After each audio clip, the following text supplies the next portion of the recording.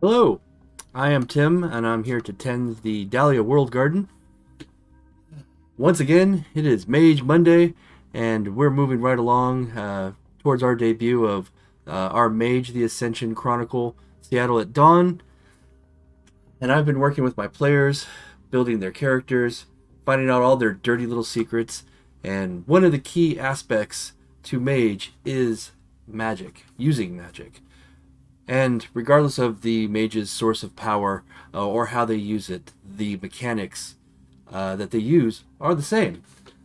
The game system uses a free-form magic system, and it is both kind of exciting and scary and daunting, and there are things that are confusing, but we're going to help our players get right past that and do the things that we're here to do, the fun, awesome things. We're here to cast spells. We're here to be magic. So, first, we're going to go over some terms. Just some basic things that'll help keep us from being too confused as we move forward. You don't need to know all of this. Hell, I sometimes don't know all of it, but I do my best. The first term that we're going to go over here is arate. Some pronounce it irite or arate. There are some very few that call it a reet, and they're all wrong. Or at least the ones that say it's a reet, that's wrong. But arate is a special trait that all mages have that allow them to cast an effect. It's also known as enlightenment if they are more of a technological mage, if they're not a mystic but more of a technocracy, techno-mystic, or technocrat that believes in enlightened science. They're not going to call it arate, they're going to call it something else. But for game purposes, it's all the same. We're going to stick to arate at this point. And the word magic is kind of a we're going to use that as kind of a phrase for freeform reality alteration. Things that are magic that are done by the use of magical spheres of influence. Vampires and werewolves have access to all these magic powers, but they're not the same as a mage's. They're all kind of codified into what they are. So when we're talking about magic in this case, it's not magic like how vampire will use their mind abilities to influence the masses around them, or how they use the blood to make themselves stronger. It's going to be more about how these mages use these spheres of influence. And when we're talking about those spheres, those are one of the 9 traits that define what a mage can do with magic.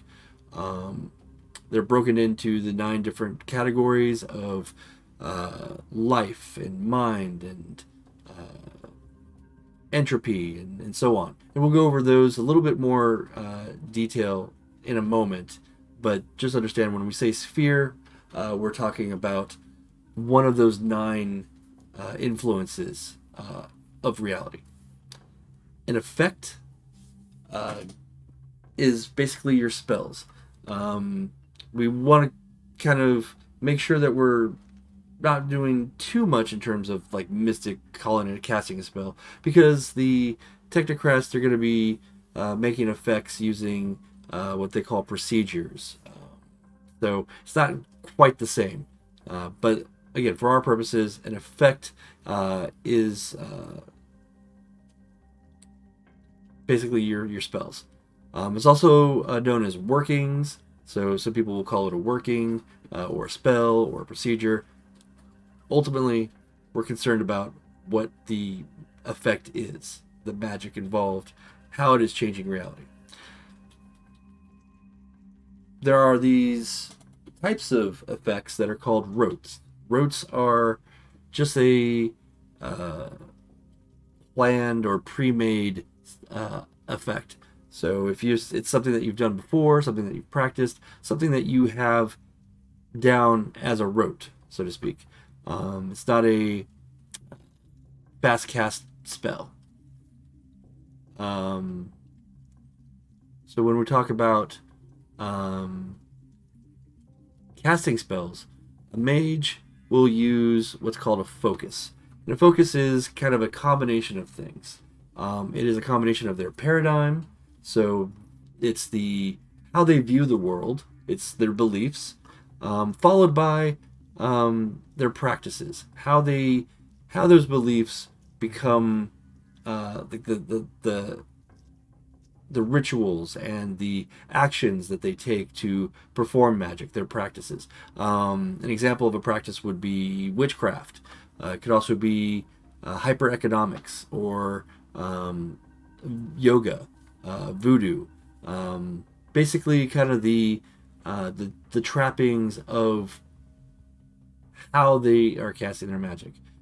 It ties closely to what they believe sometimes, but it is one of the defining aspects of how that mage's magic works.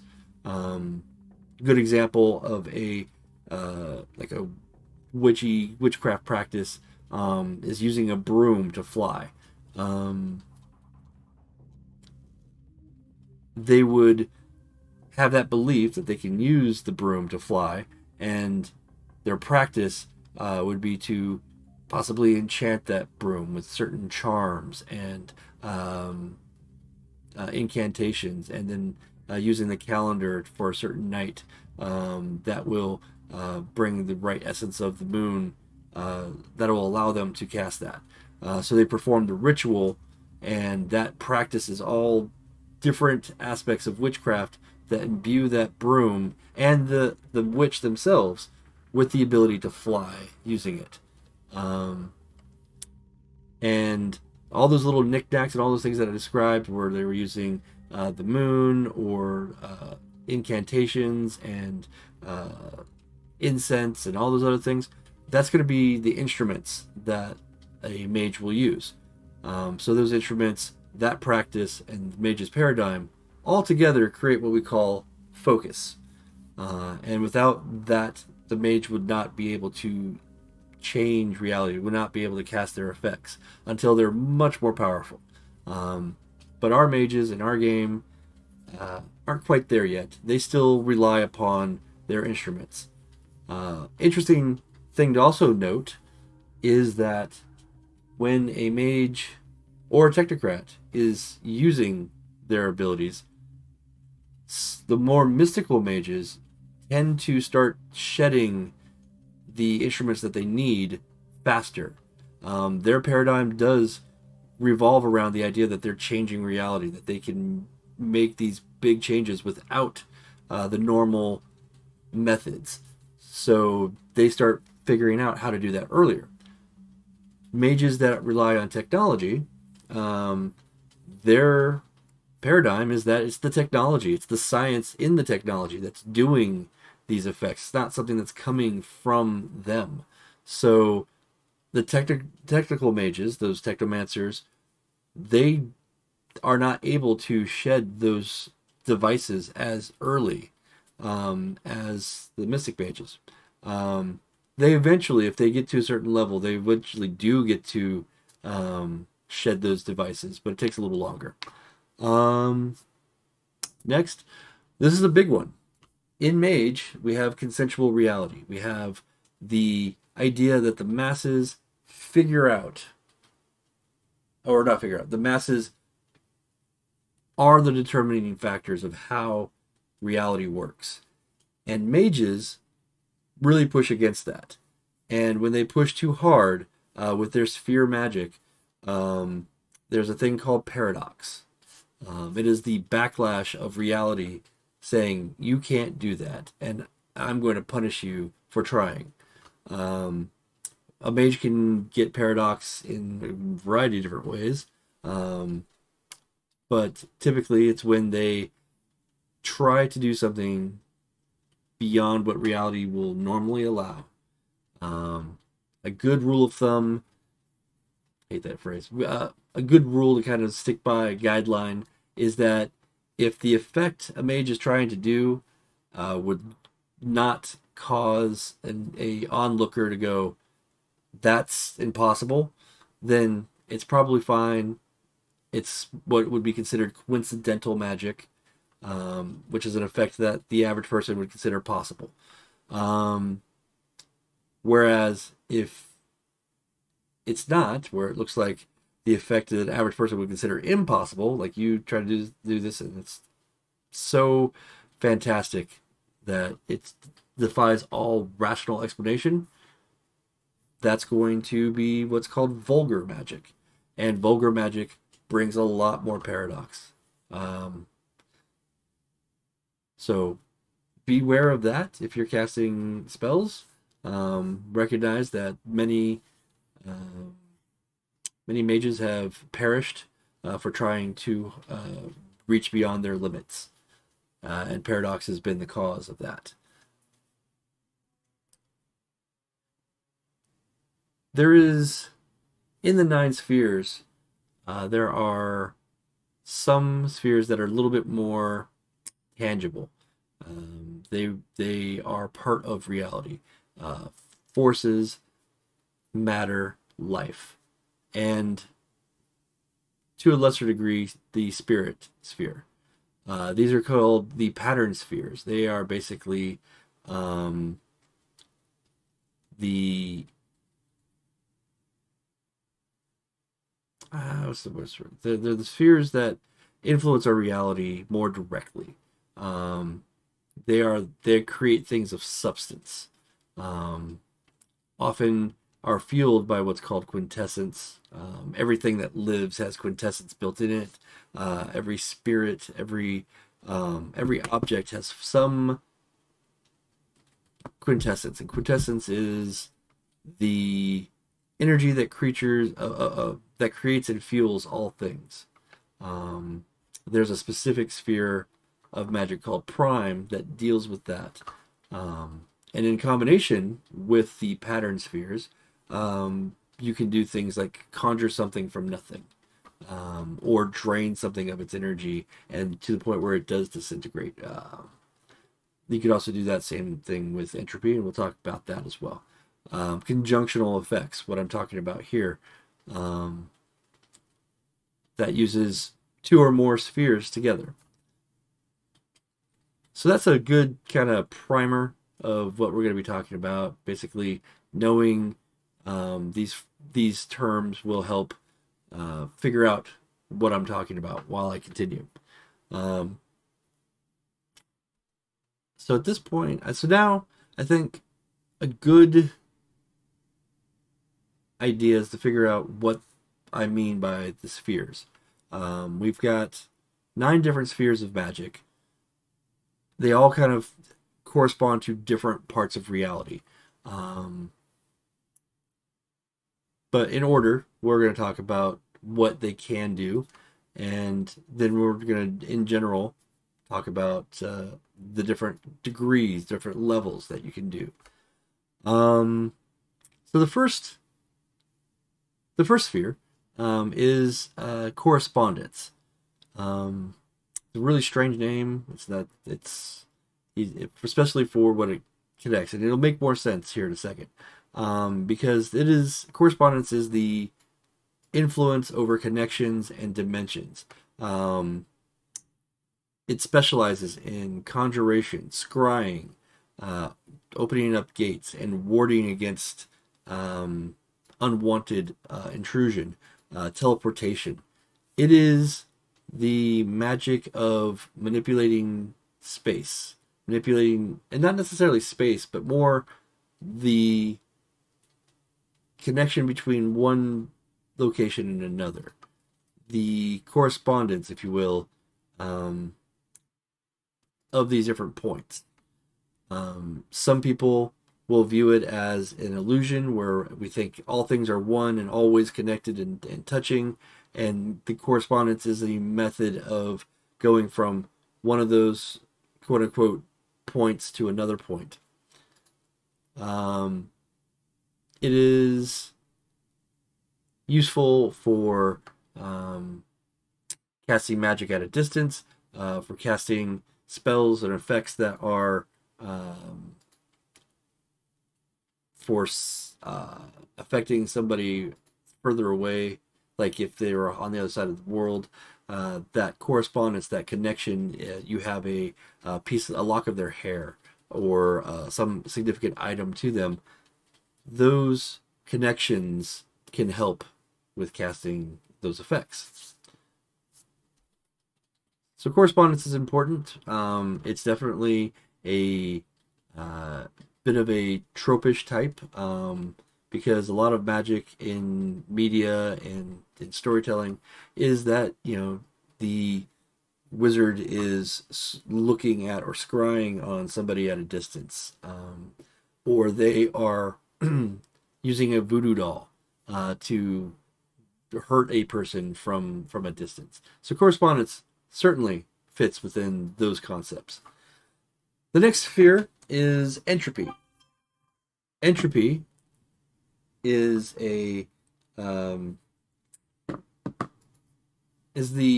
sphere of chance and mortality.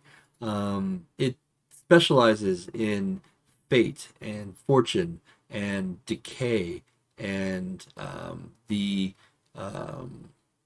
spectrum of order and chaos. It also is used in necromancy, especially when used as a conjunctional effect with necromancy, with life. 1 second here. Something. Okay.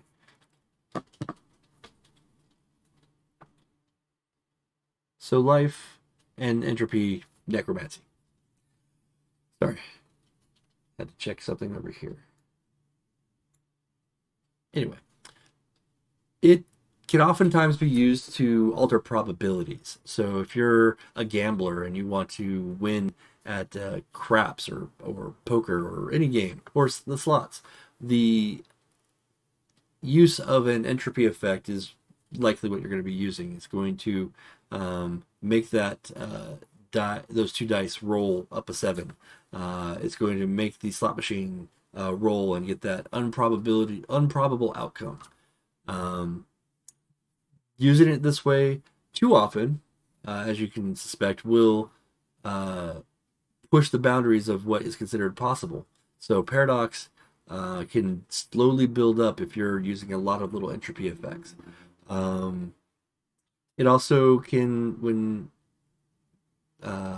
coupled with matter, break something down. You can cause a steel beam to rust. You can find weak points in an object, so you can use entropy for that ability as well. So entropy is pretty cool. The next sphere is going to be the one that causes the most disruption. It is the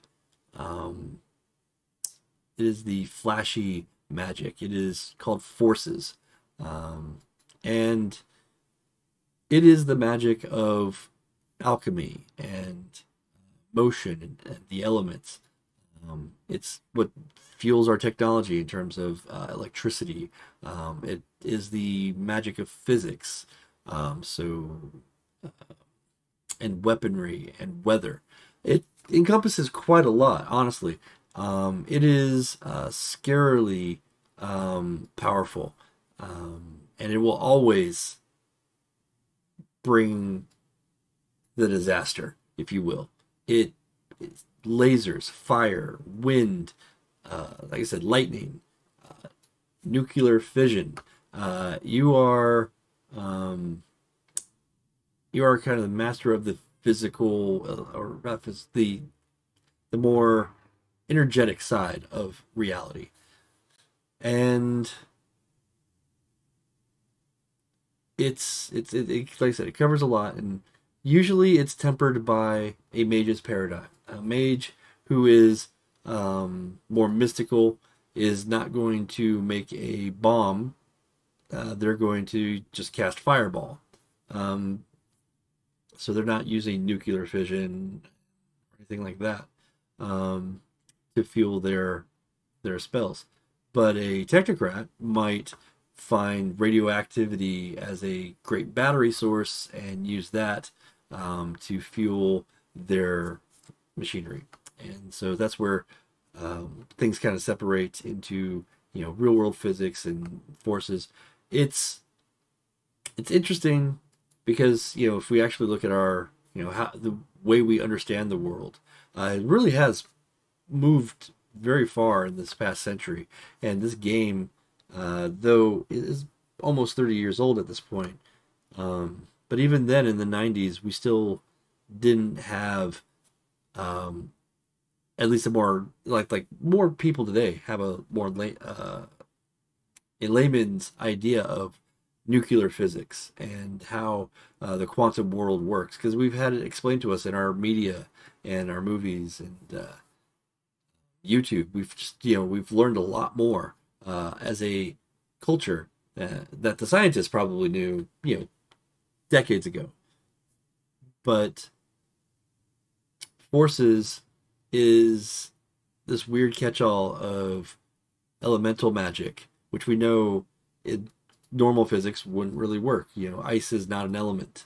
Um, the Neither is fire or earth. These are concepts of elements, but forces still deals with those, as well as the quantum physics of the world. So it's an interesting sphere, to say the least, and it can go a lot of different directions depending on how the individual mage perceives that.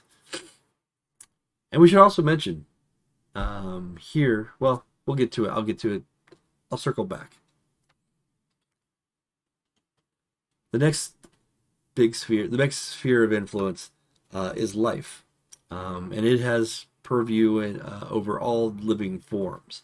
It specializes in transformation, shape-shifting, healing, bodily improvement, creation of life, cloning, evolution, and causing harm, injury to living forms.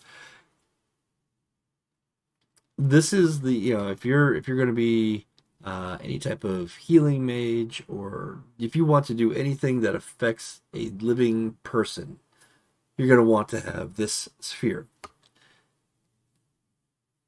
The witch that wants to heal somebody's wounds, or the progenitor technocrat who wants to improve the human genome. This is all going to be done through life. At earlier levels of it, all you can really do is sense and kind of feel how life is around you. You can get a sense of something, whether it's healthy or unhealthy. But as you grow in this sphere, you can start making alterations to other life forms, lesser life forms, and then start making alterations to yourself. And then at higher forms of this sphere, you're able to start making alterations in other people as well. And then eventually you're able to make people. So it can be pretty wild on how this sphere works. The next sphere is another of the pattern spheres, like we were talking about: forces, life, and now matter. Matter is the shaping of materials. It's got specialties with transmutation, alchemy as well. It's also shaping, conjuration works in it, refinement, and more complex patterns. When you've got you've got elements that are basic, like iron and steel, but then you start at higher levels of this ability, you'd be able to make things like vibranium and adamantium, and start adding those type of elements to some truly wild physical things. So complex patterns, and obviously, maybe not so obvious, would definitely pair very well with using quintessence to make those complex patterns. Refinement, you're able to get something distilled to its core element, and with transmutation, being able to change lead to gold, that very classic alchemy sort of thing. So matter, very important. I'm going to say that about all. They're all very important, and that makes sense. All 9 of them are important aspects of quote unquote reality. After matter, we have the mind. The mind sphere influences the art of consciousness. So, communication, illusions, emotion, social programming, self empowerment, astral travel. So, if you were looking to venture into the high umbra, this is the sphere that you would use to do so. Mind shielding, psychodynamics, and psychic combat are all purviews under the mind. And mind can be used with other effects as well. This is not a pattern sphere. This is dealing with consciousness. And when we're talking about consciousness in this world, in Mage, it's not everything that's tied to your brain. There is the consideration of the human spirit, the soul, that is influenced and controlled by the spirit sphere. We'll get to that. But mind is this kind of consciousness-driven element. It's as intangible as the prime sphere or the spirit sphere. It doesn't necessarily jive with our real-world understanding of how the brain works. So mind is a bit more metaphysical. And that makes sense. This is Mage. Everything's metaphysical, right? Moving on from the mind, we have the prime sphere. Prime, as I like to describe it, is kind of the magic of magic. Quintessence is the fifth element. It is the aspect that makes everything real, very real. And prime is that essence of all things. So the specialties are resonance. Like, what is the flavor of somebody's magic? Is detectable by prime, is controlled or can be manipulated by prime. Artifice, if you're looking to create something from nothing, prime, you're dragging that quintessence energy and transforming it into one of the pattern spheres. So you're creating a living frog, or you're creating a imbued metal, or you're creating a fire from nothing. It's works with channeling. So if you're looking like the idea of Reiki or energy transference, quintessence is a big part of that. And also creation and destruction. At the higher levels, it is absolutely the force behind everything. It is very hard to define what prime is, but game mechanic wise, it is surprisingly one of the most overlooked spheres, but also at the same time one of the more useful, in that it'll, with prime sphere, you can manipulate quintessence, and allows you to make your effects easier. It can allow you to make things resistant to aggravated damage. You can cause something to cause aggravated damage. So these types of effects with prime can really go a long way, and really does bring that ethereal magic to your game. Another hard to pin down sphere is spirit.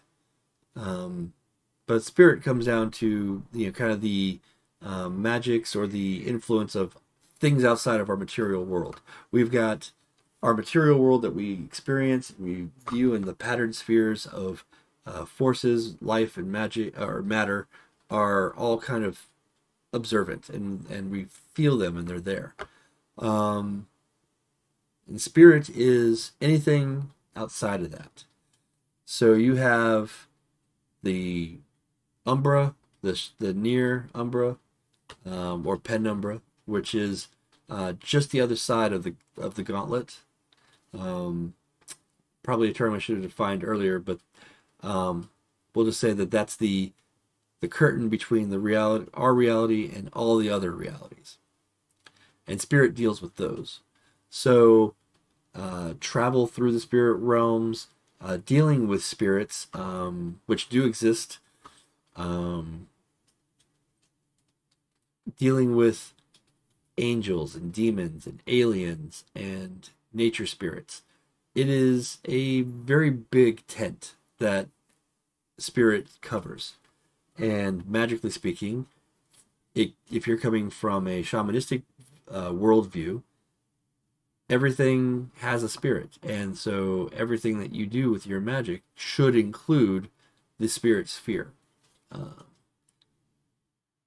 It's able to do so much, especially if you travel outside of the material plane. Spirit can keep you alive. It can help you deal with other entities that you come across, and even navigate those very strange and otherworldly places. So spirit can come in handy. The final and ninth sphere is time. I don't think I have to explain what time is. I think we've all experienced it. But time is all about, the time sphere is all about tricking the flow, if you will. So having perceptions of the past and the future, that prophecy, setting up triggers on a temporal state. So if you want a magic effect to occur later in time, then that's when you would want to do that. You would set that up to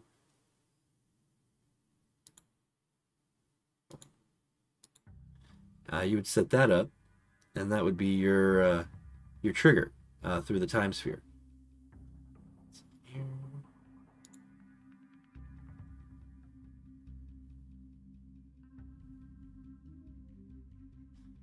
Yeah, time sphere would allow you to set a condition for it to affect later. I had a bit of a time bubble there. I apologize. I had to fix something. So then you also have time travel. Very, very dangerous. Time travel and any real control over time will garner way more paradox than almost any other effect. Time is one of those elements of existence that we have a hard time wrapping our heads around. And consensual reality is also that. Reality says X happens because Y happened, because Z happened, and it's a string of events. And we can't wrap our heads around any other way of that being. So anytime you make an element in using time magic that changes that, paradox really comes back to haunt you. Consensual reality is not going to agree with you on that. And so time is very dangerous. I've had mages do some very awesome things, but they've also had to suffer that the consequences of messing with time. And those are the 9 spheres of magical influence. There are alternative versions that technomages and the might use, but it all comes down to roughly the same principles. So I don't necessarily think that I'm going to need to go by and explain the difference between correspondence and what a virtual adept would call data. As far as game mechanics go, a lot of it's about the same. Whew, that's a lot. When you're looking at your spheres and casting magic with those spheres, there is a degree of control and understanding. So, for example, every sphere, and we'll say correspondence, you have correspondence sphere. every one of these spheres is divided into different rankings, from rank 1 to rank 5. Um, and the higher the ranking, the more powerful you are in that sphere. Um, that's not too difficult to understand, but what we want to talk about is each rank and what it basically can do. So if you're rank 1, your understanding of that sphere is through perception. You have the ability to perceive and observe the forces in question. Um, Very basic but useful understanding. You can sense things that most mortals don't recognize. So, rank 1, a lot of people look at it and say, well, I can't do a whole lot. But just being able to perceive things and react to those things can really be the difference between life and death, or getting promoted or not. Um, Magical perception can certainly influence a mage's life. It's slow. It's a low key thing. It's not going to drastically change everything. But again, just having that perception makes a universe of difference. But then you get a little better at it. You become stronger with your arete, and you start understanding the concepts a bit more, and you move into rank 2. Rank 2 is manipulation. Manipulation meaning that you have the ability to do small things with those forces. Your mage begins to exert minor control over the phenomenon that they see.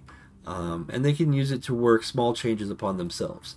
So, for example, a life mage may be able to, with a rank in 2 life, would be able to, re-energize themselves. They would be able to not stave off the effects of sleep deprivation a bit longer than somebody else. With a bit more understanding, you can move into rank 3, and rank 3 is about control. You have the ability to alter reality in noticeable ways.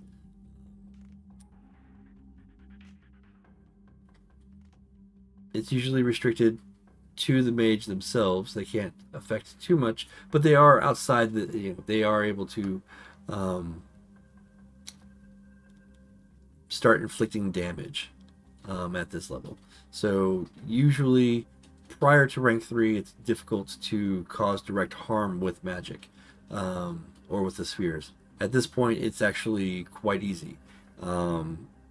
And you're able to start working small alterations on other characters. So at this rank, you're starting to be able to heal other people instead of just yourself. With rank 4, that's command. The ability to perform major arts or major acts of alteration through the principles of the sphere.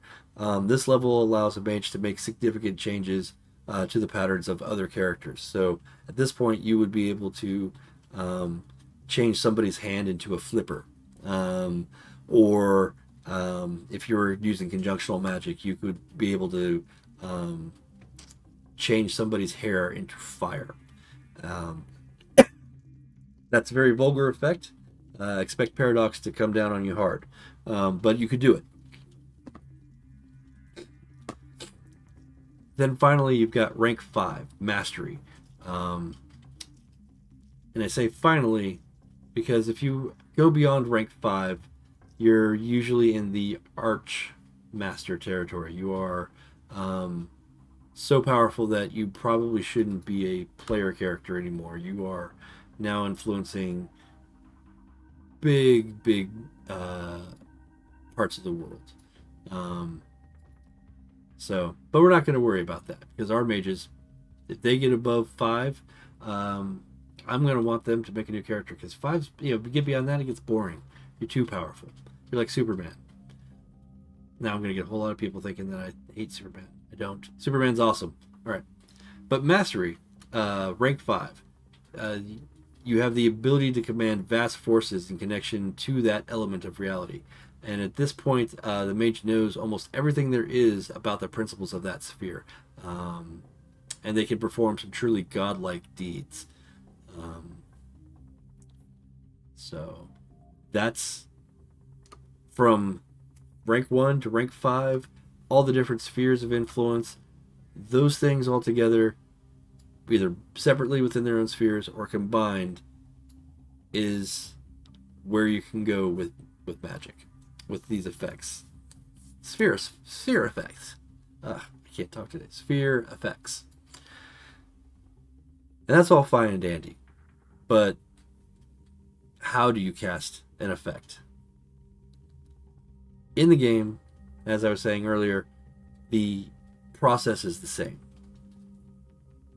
And it comes in some basic steps. This can get complicated. And it can get kind of messy. It is certainly more of an art than an exact science.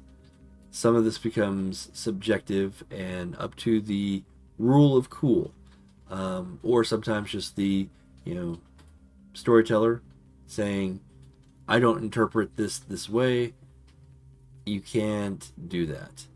I, as a storyteller, try not to enter that realm. I am by no means an expert in all things, but what I do understand in this game, I can work with and say, yes, that's possible, no, that's possible, or what I tend to say is, yes, you can do this, however, here are the consequences. Because sometimes cool is cool, and you want your players to have fun, and it makes more sense in a story for you to say yes than it does to say no. So, taking it with a grain of salt, when I'm running a mage game, I do my best to stick to these rules, but every once in a while, because that's the nature of reality in mage, something happens that's not supposed to. So step one, when you are trying to cast a magical effect, is to define what it is that you want to accomplish. You can say, I want to make this person fall in love with me. I want to cast a ball of fire and throw it at somebody. I want to program my specialized laser rifle to send a pulse of energy that will stun a person instead of kill them.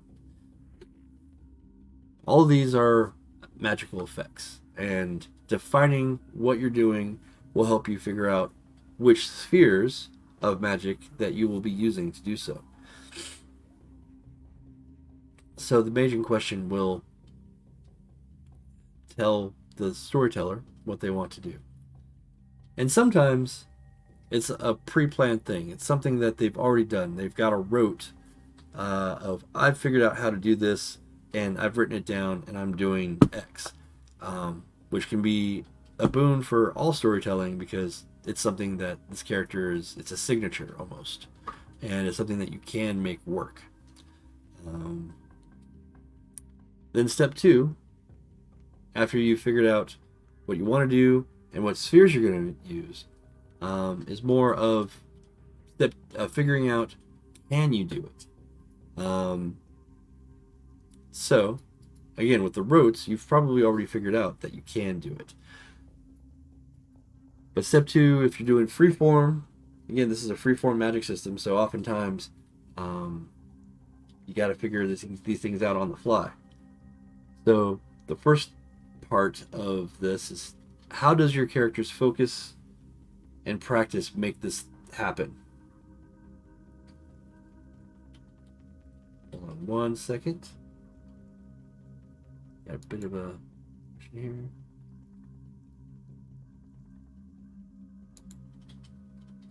Huh. Okay. Well,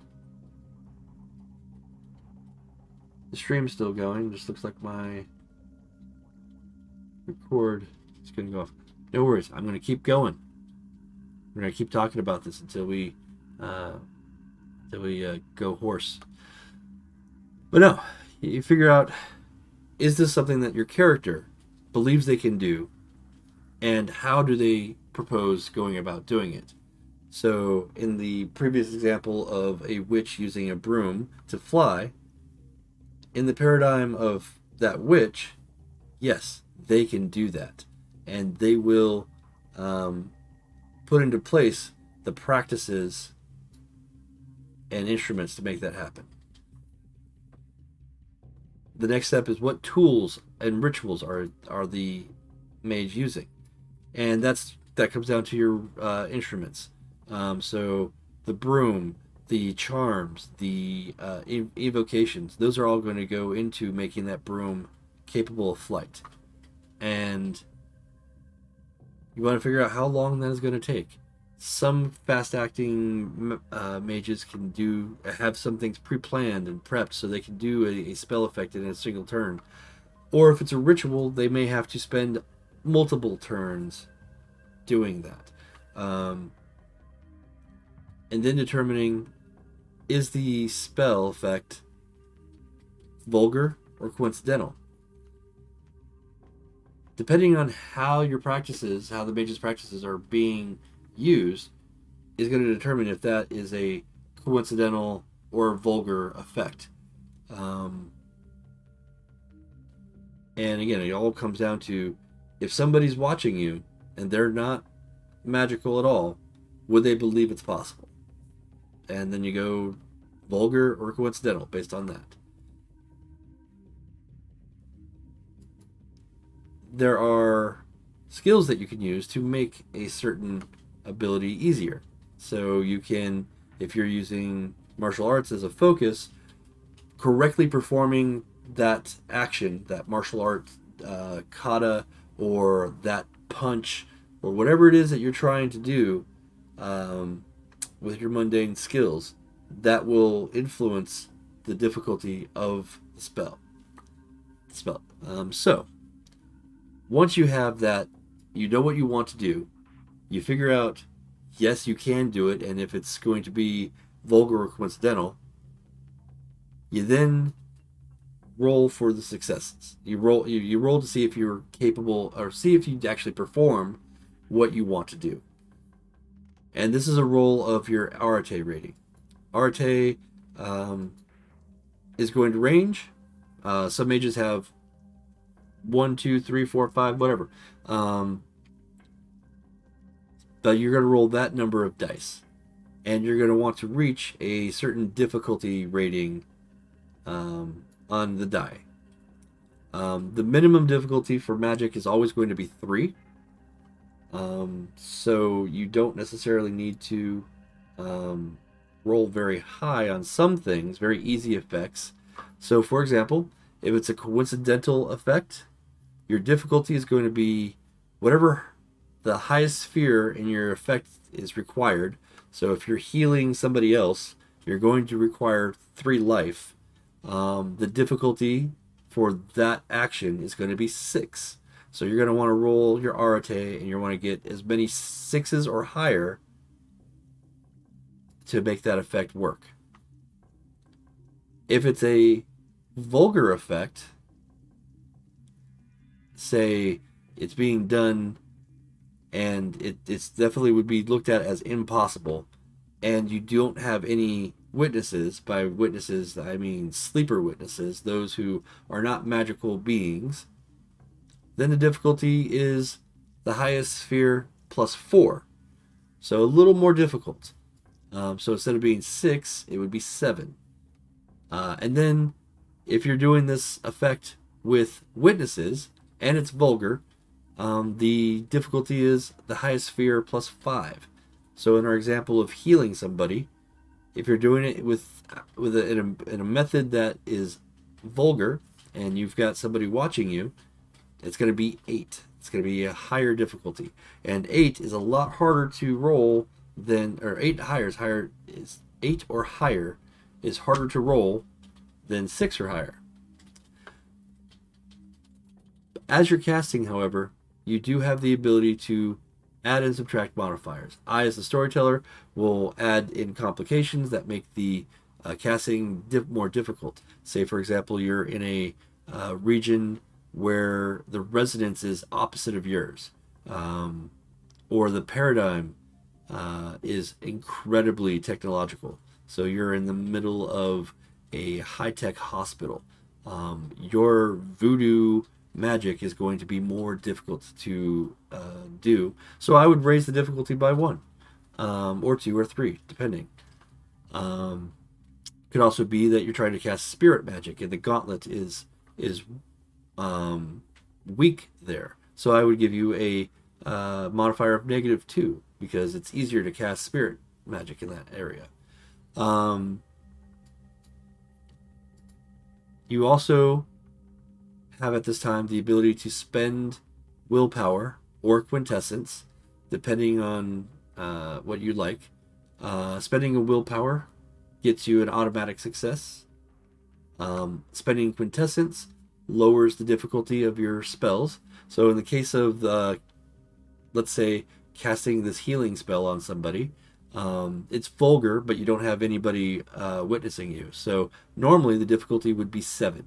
However, you're going to channel quintessence into the spell to make it easier, and you've got the ability to channel up to 3 quintessence. So you spend the 3 quintessence and you do the spell.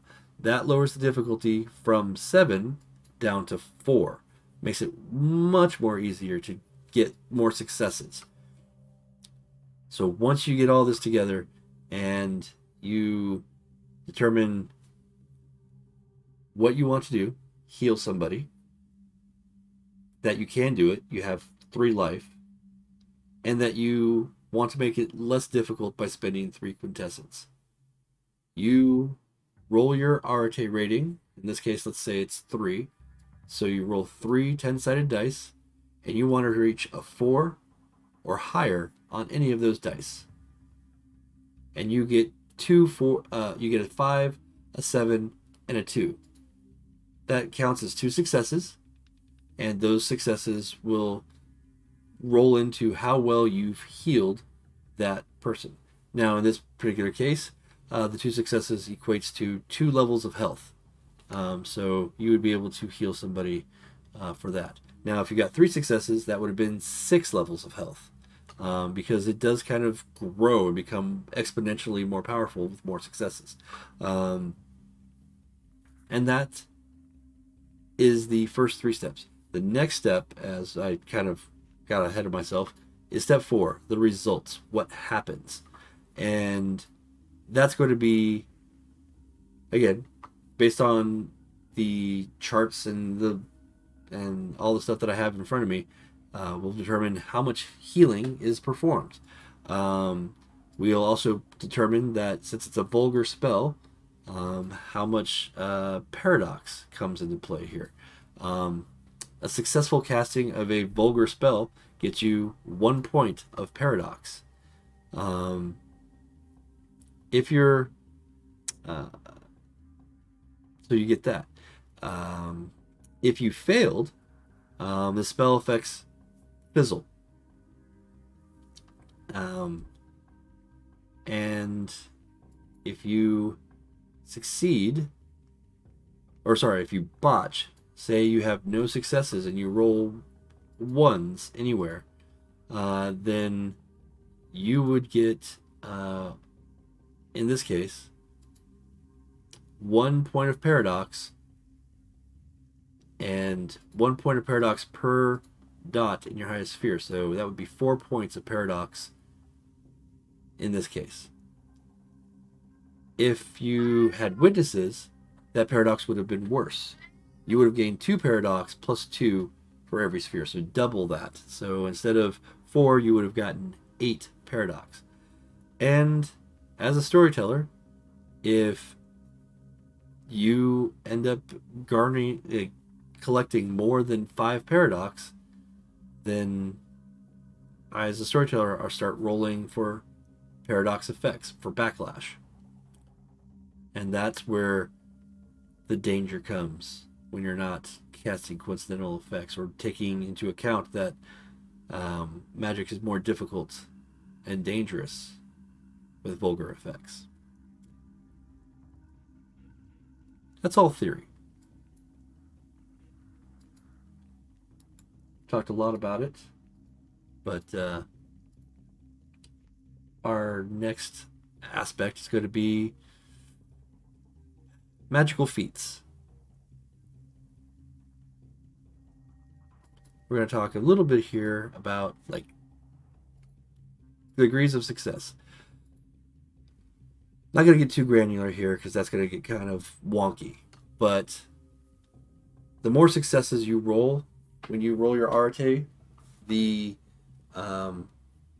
grander the effects you can do. A simple feat would only typically require one success. So things like changing your hair color, things that affect you and only you and are very simple. A standard feat, like conjuring a small fire, healing yourself, some pretty basic little things, 2 successes. Oh no, kitty cat. That's my familiar.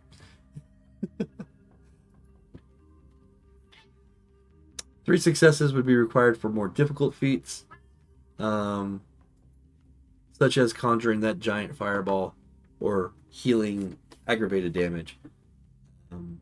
4 successes would typically be required for very impressive feats, like regrowing an arm after it's been cut off, or changing somebody to a different shape. Those things are very difficult and require more successes. Then you start getting into mighty feats that are range between 5 and 10 successes, and that's creating a simple life form. But then an outlandish feat would be 10 to 20 successes, and that's creating a complex life form, or blowing up a building, or summoning otherworldly creatures requires way more successes. And in Magick, you can do rituals that take time so that you can start collecting those successes. So even though it may not be something that you can cast on the fly, it is something that if you wanted to do and you had the time, you could potentially still do some of these outlandish, even godlike feats. Like for example, if you were wanting to change a part of yourself, like you wanted to give yourself wings, and you wanted that to be a permanent part of your body, and not be rejected, and that you would want to garner more than 20 successes, and you'd also have to deal with the permanent paradox of having wings. But you would definitely need to use some sort of ritual, because you're not going to be able to get 20 successes with a single roll.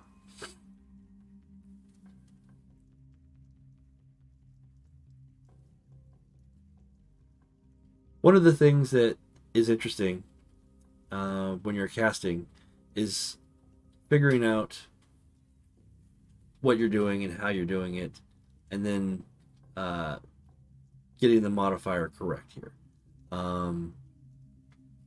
If you were using your instruments, for example, as a mage, it does become easier. If you're making, if you're using your wand, that is one of your instruments, the difficulty, instead of being the 6 or whatever, like we were talking about for the healing, it would be 5 because of that difficulty modifier.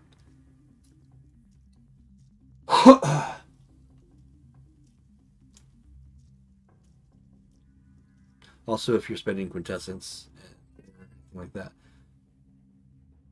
We've got a lot of different modifiers that I will be using when we're playing the game to affect that difficulty.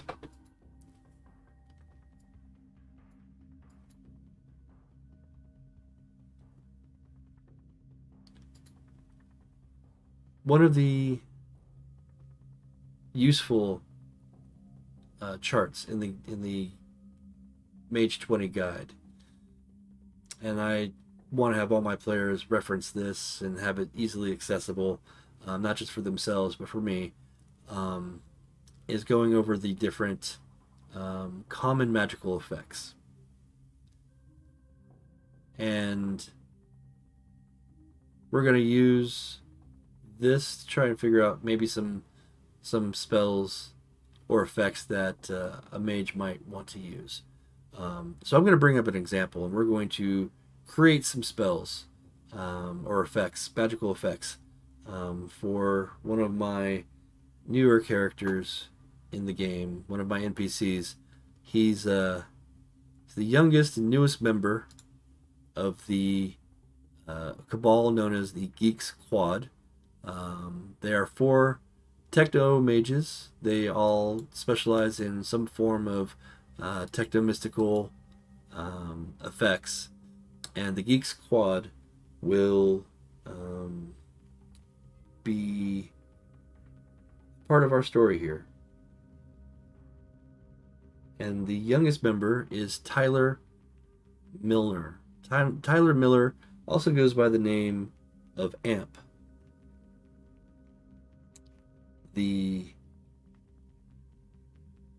Try to pull up here we go.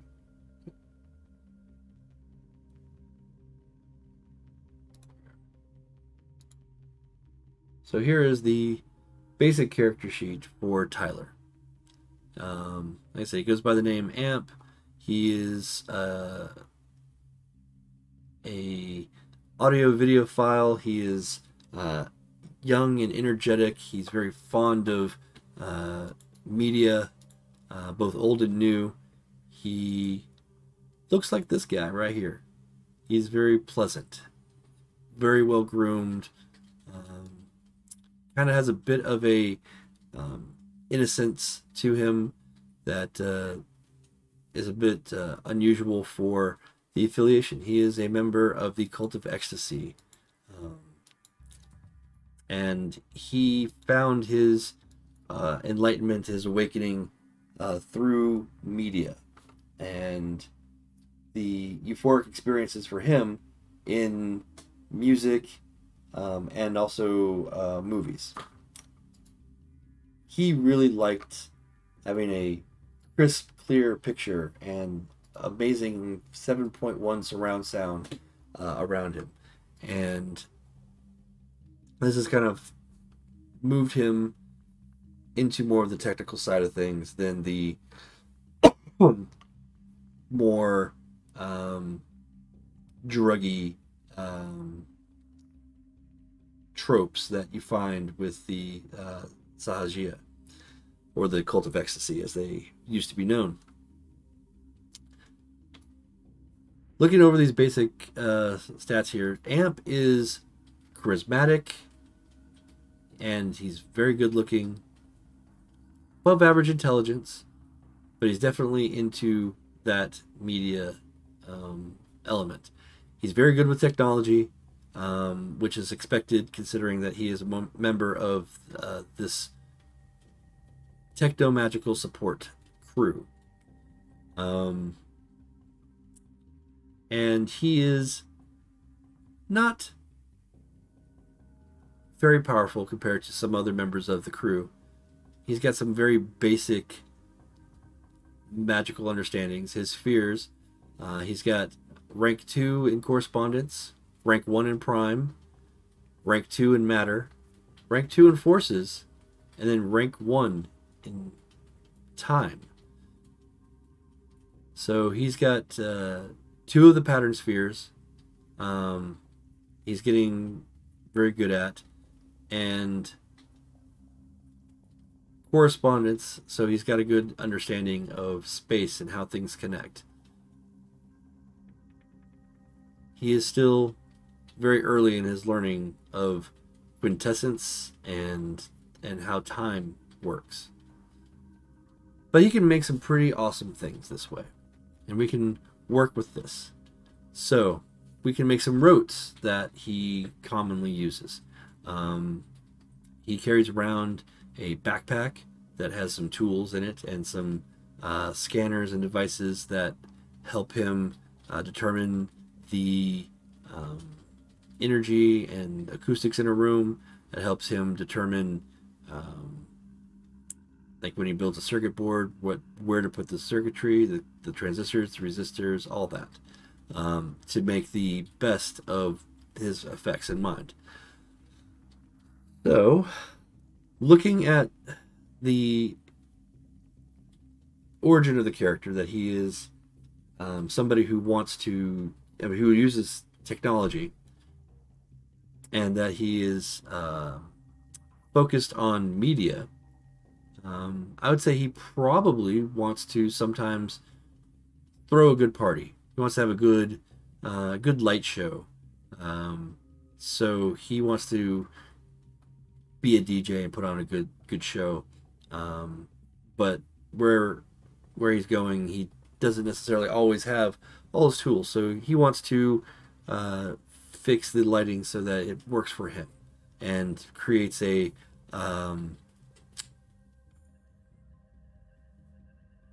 better experience for those around him.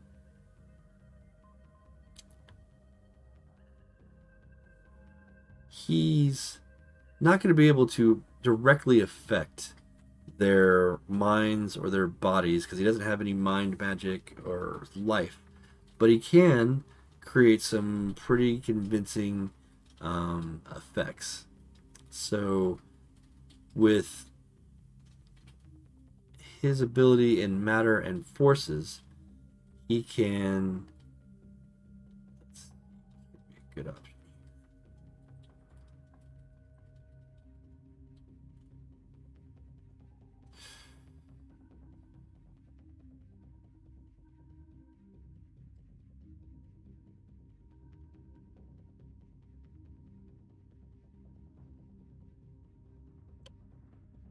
Sorry.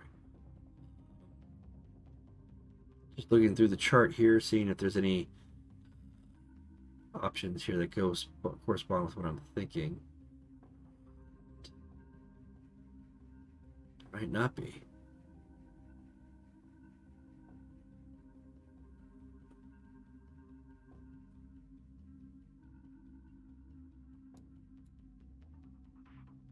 All right.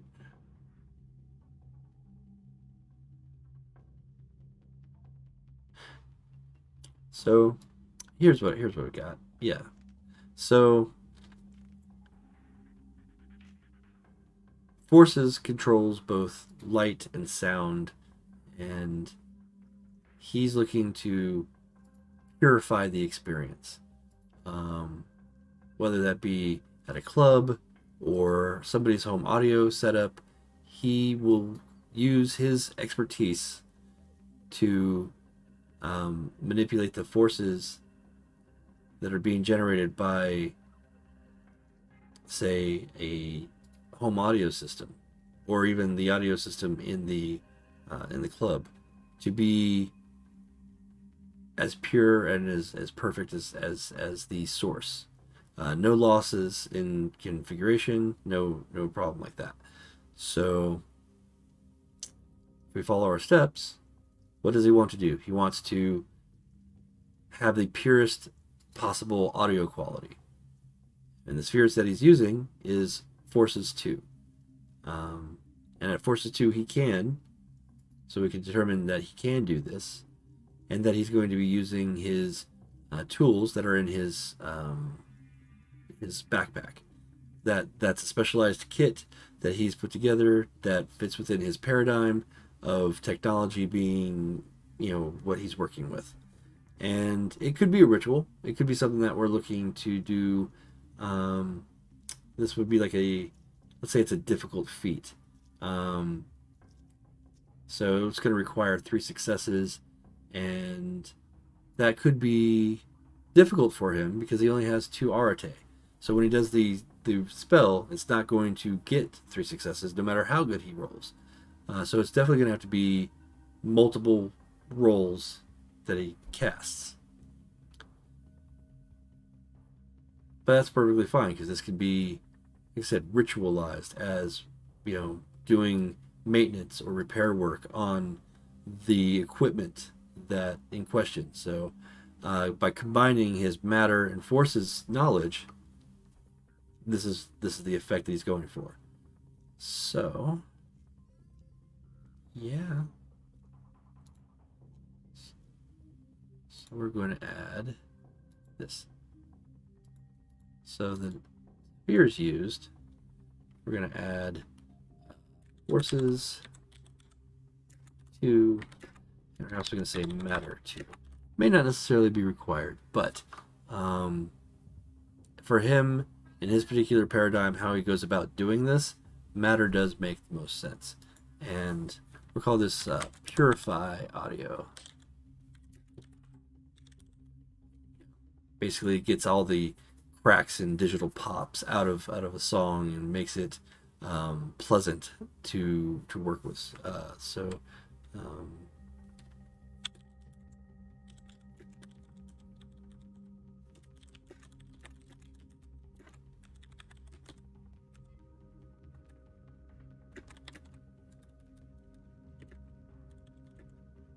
Oops.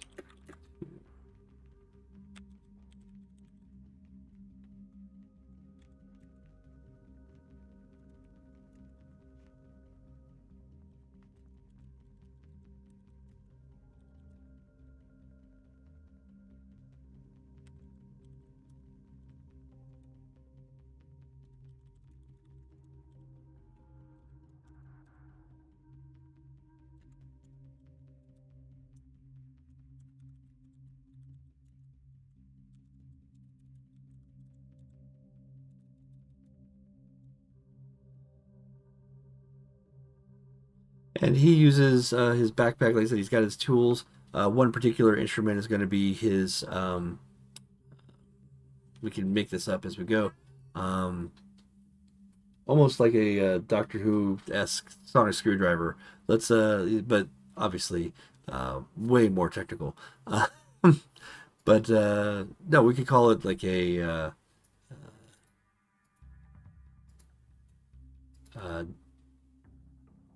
I don't even know, digital balance or a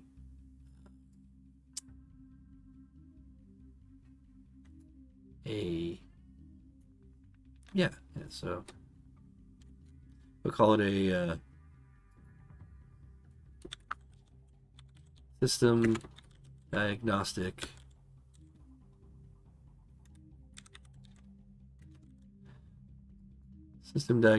and optimization tool.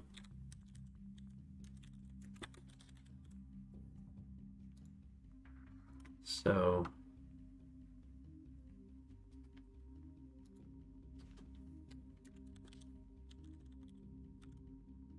going to require 3 successes in general.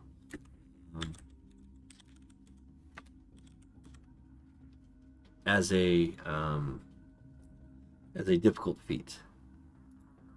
And of course that can change depending on well, the successes aren't going to change because it's again the feat of making the audio stream from source to output perfect as it is. That's going to take some time. So, or that's going to take some power. So that's always going to require at least 3 successes. If he manages to get more successes, which is possible if he's doing multiple rolls, that will we'll be using a optional rule. Basically, those additional successes will either add to the number of targets or the amount of damage or the duration of the effect. So each additional success could add to any of those. But this is a very simple idea for amp as he amps up the audio, so to speak, here. And then, is this vulgar or coincidental? If we're going through the rule sets here, this is going to be a coincidental effect. Most people will see this as technology, as somebody helping them. So I'm going to add in here that this is a coincidental effect.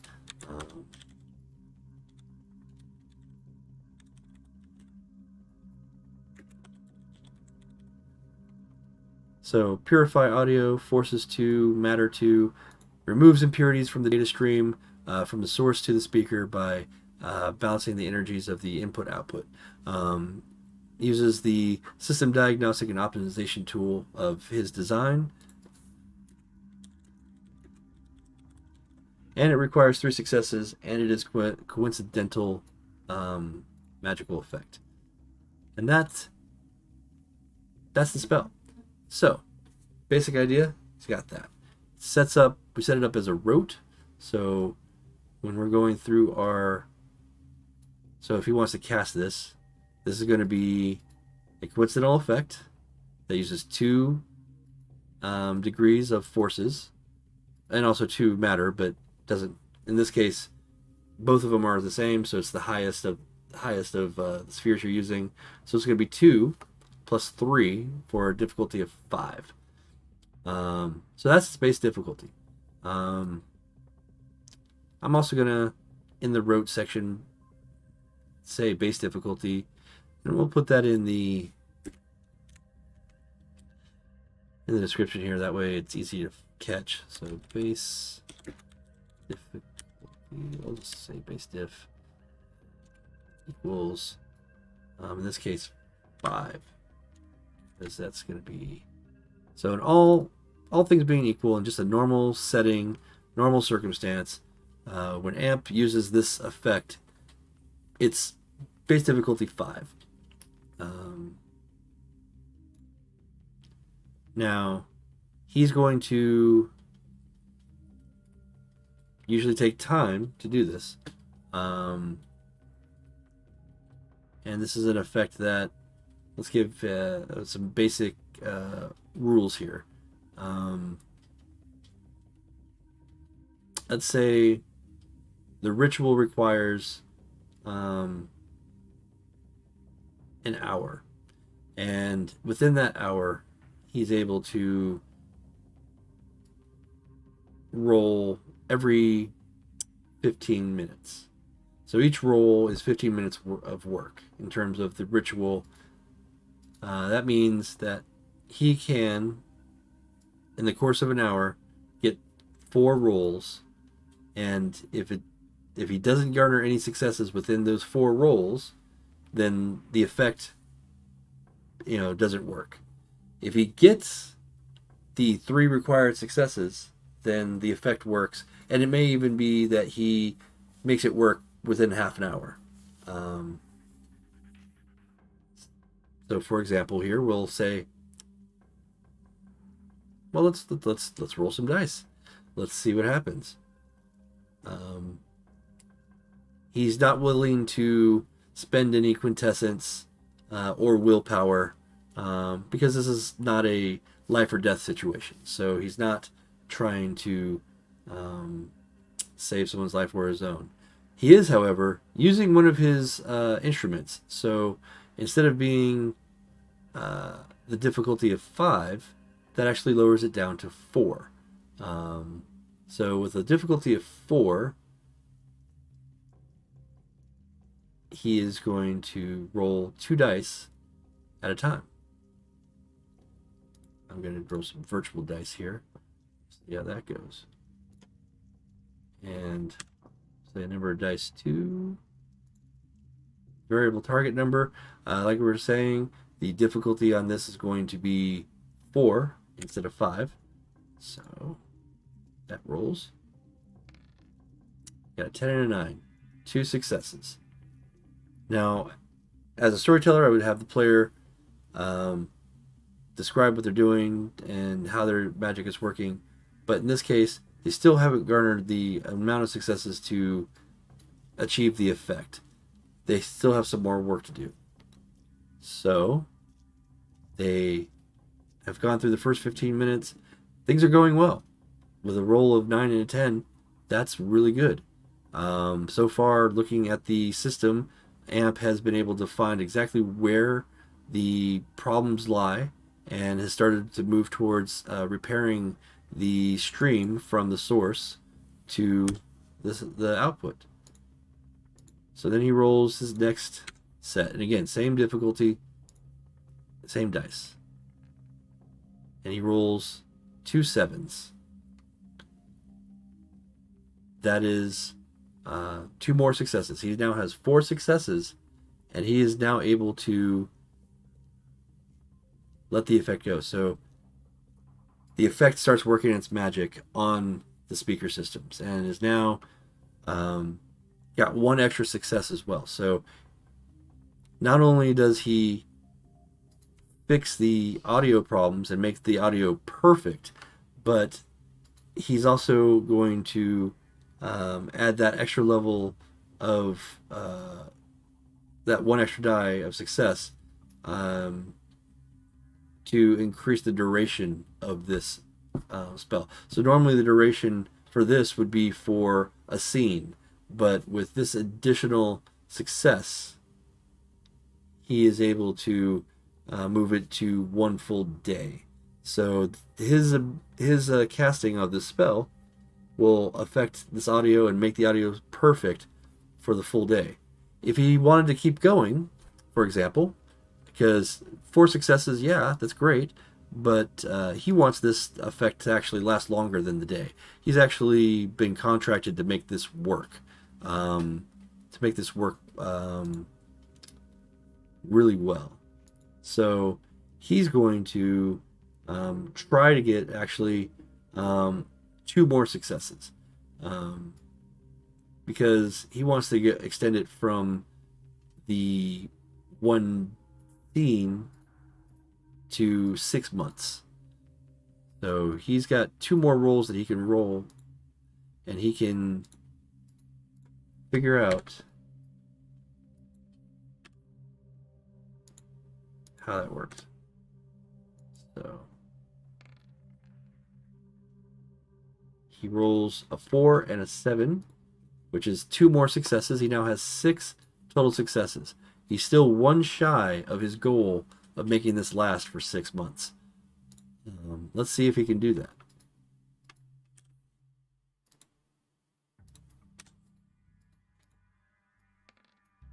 And there we go. Another 4 and an 8. This magic ritual has gone perfect. In fact, so perfect that even though he spent time, he had the whole hour, and he's working with this audio system, and and it comes down to the effects coming from the source to the output is always perfect. There's no crackle, no delay, no distortion. Everything is perfect and will remain that way for 6 months. And that's why he's a member of the Geek Squad, because he can go out there and fix your shit. So that's an example of using magic in a real world scenario, in a real world job. And that's what AMP is doing. He's going out and making these changes to people's lives and their equipment.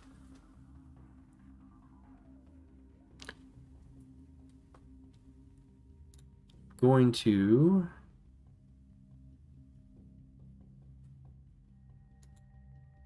what other effects do you think that we could do with AMP? Something a little bit more exciting, something that is a little bit more befitting a story that can sometimes get you in danger. So if he's in danger and he needs to protect himself, what can he do? Well, let's see. He's got 2 dots in correspondence, 2 dots in matter, 2 in forces, 1 in prime, 1 in times. So with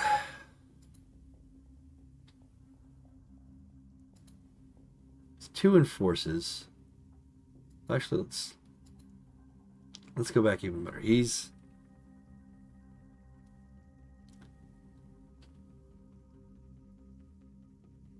Let's say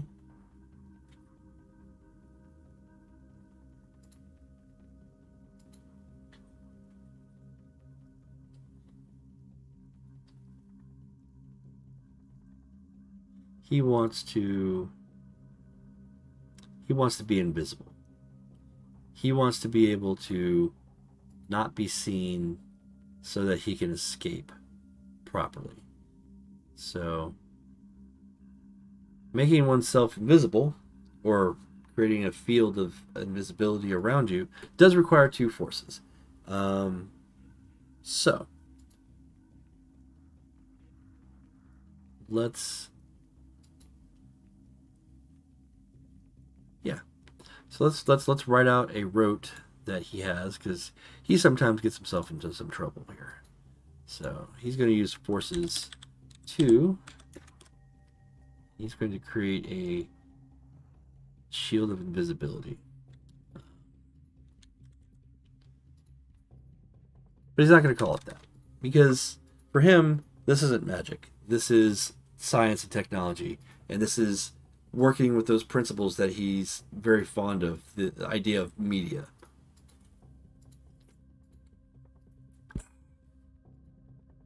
So, media-wise, he's going to look at it a little bit more like a cloaking device, almost like the Predator.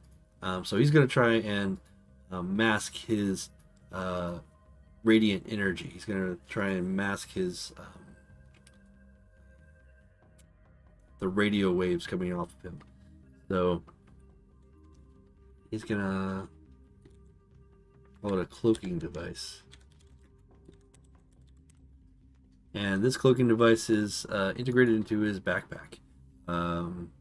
He's had some scary close calls with the technocracy, so he's gone through the trouble of weaving this effect into his backpack using his technomatic tools. So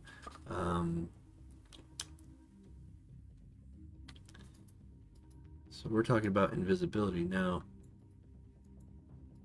This is forces 2. I want to double check here and see what that can do here.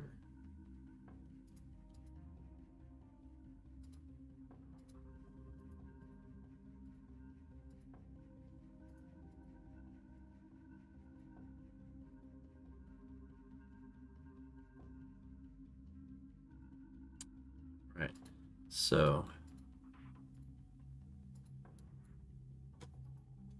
he's capable of bending the light around him. He's able to take these forces, forces 2, and create an effect that bends light around his person. So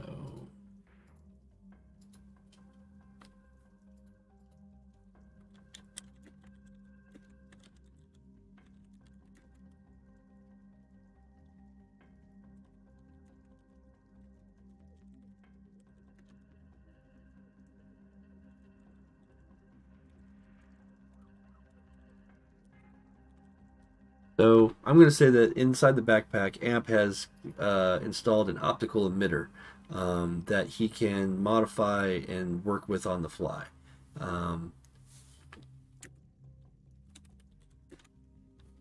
When he, by reversing the polarity, because this is, I love techno babble like that. And so does he. He's a big fan of Doctor Who.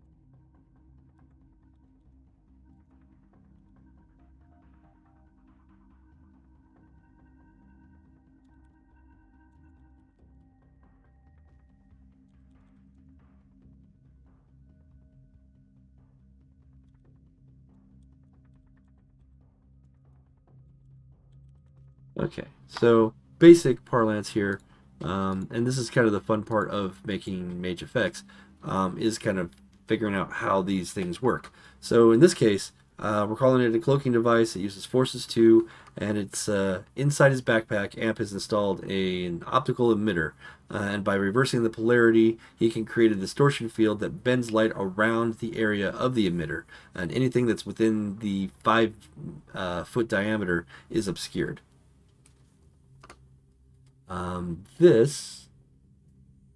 Let's find out what type of a effect this is going to be. This is a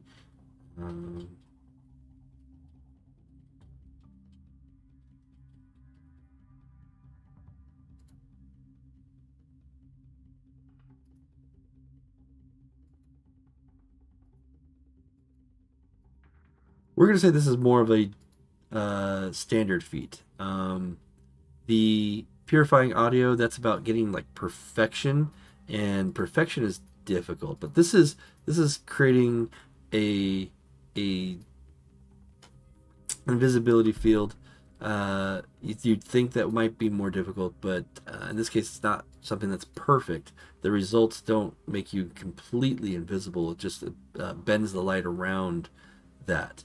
So this would be, I think, akin to hiding or healing yourself.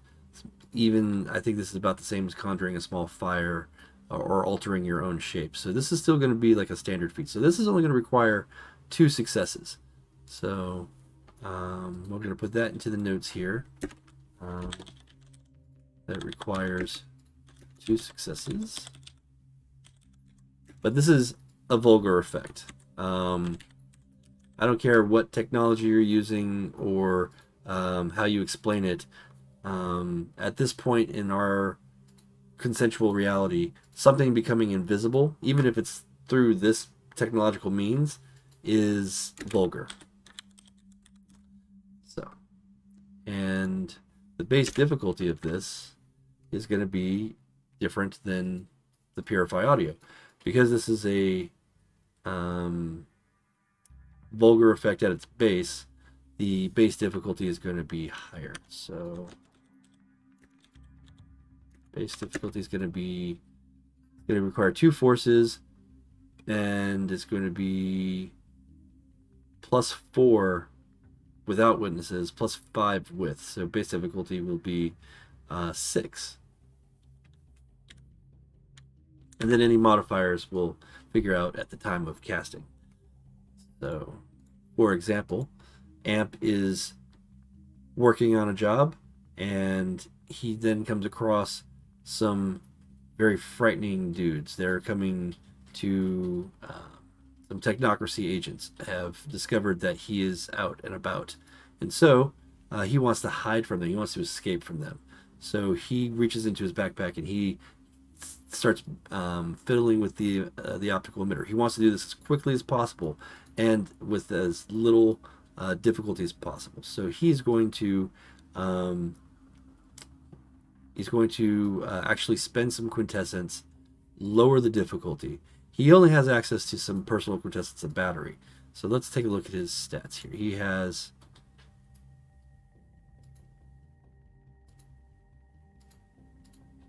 1 in prime and nothing in terms of character creation that I've made that has avatar rating. But I'm going to say he's able to channel 1 quintessence per round. So he's going to lower the difficulty from 6 to 5. He's also going to take this opportunity to spend a willpower point so that he has 1 automatic success.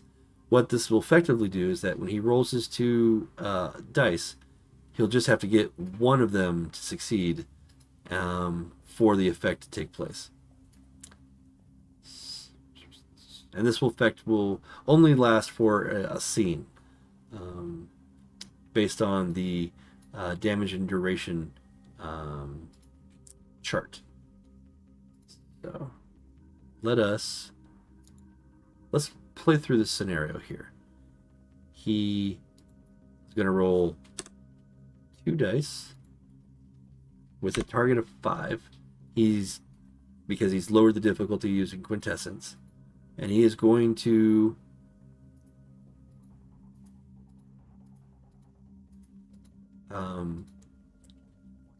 utilize he's going to spend a point of willpower to get an automatic success. So he's got one success already. He only needs one success on this roll. So when we roll, we get 0 successes, 2 3s. Unfortunately for Amp, he does not cause the effect to happen. He's still fiddling with the device. It's not working the way he is envisioned. He can opt to spend his next turn casting again, but it's going to raise the difficulty from 5 to 6 again. Actually from 6 to 7.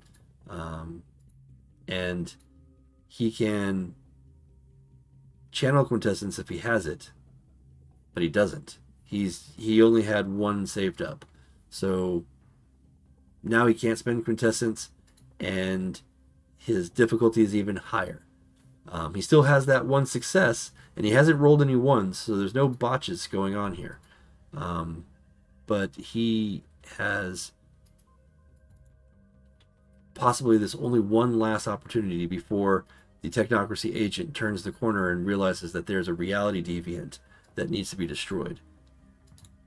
So now, much higher stakes. His difficulty is 7. He's now rolling these 2 dice, praying that he does not get caught. And no success. He rolls an 8, but he also rolled a 1. That 1 subtracts that success away. So at this point, he decides to let go of the spell. He cannot stay where he's at. He's going to get noticed. He decides that it's rather take the chance to sneak away using mundane means than magical or technological means. And the spell fizzles. Now, he didn't botch because he did have some successes. He had that 8 and he had the willpower. But it was still a vulgar effect. So he does still gain 1 paradox. And that paradox will stick with him until such time that it gets dispelled.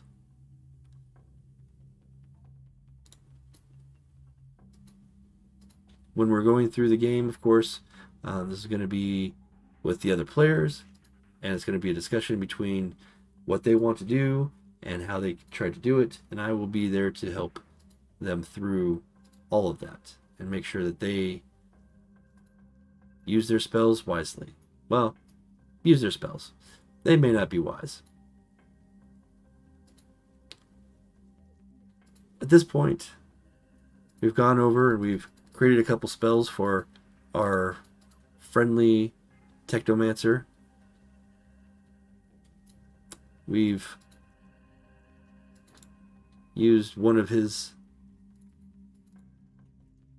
willpower, and we've garnered some paradox. I'm going to keep that on his permanent record here, just because I think it's fun for characters to have some background before we even get to see them, having some lived experience.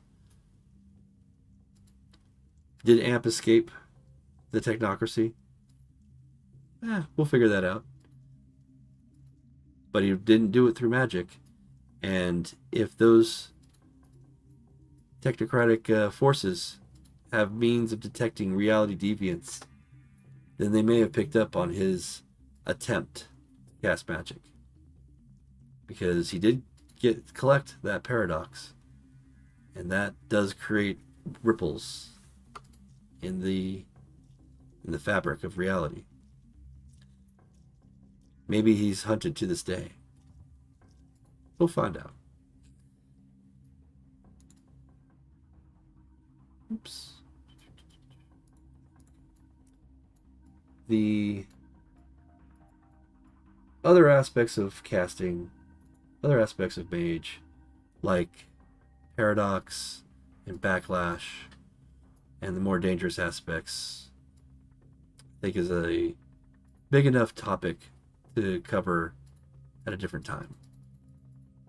But that's the basics of using magic in Mage. Bit of a long rant, some technical stuff, some things that you may not even understand until you see it in practice. Believe me, it's not the easiest thing to grasp. But it's fun to play in the sandbox that Mage the Ascension gives us. That's why I love it so much. That freeform, you can do anything if you try. Reality's like that sometimes as well. And you may fail. And sometimes it's worth it. And in Mage, you got to push those boundaries. The rules are a little complicated, but they're succinct enough that we can measure our way through it. And again, as the storyteller, I believe in the rule of cool. I don't try to punish my players. I am always trying to make sure that they are having a good time and they are using the tools that I can provide to the best of their enjoyment. With all that said, thank you for hanging out with me for this Mage Monday. It's been a blast. I hope I'm not too boring. I know this is some heady stuff, so sometimes it can be mouthy, but you'll see when the game's actually being played, this goes a lot smoother, and the ideas flow a lot better. And again, I'll be here to guide us all through it. So until next time, have a magical week. I don't know. Do I have a catchphrase? Do I need a catchphrase? I don't think I need a catchphrase. I'm just going to leave it as it is. I'll see you next week. And pretty soon, next week or two, we're getting even more Mage plays. And we're going to be broadcasting our first episode. So I'm looking forward to that. I hope you are as well. I'm excited. There's too much there. I don't want to spoil it. I'm done. We're done. That's it. We're done. Are we done? I think we're done. I'm done.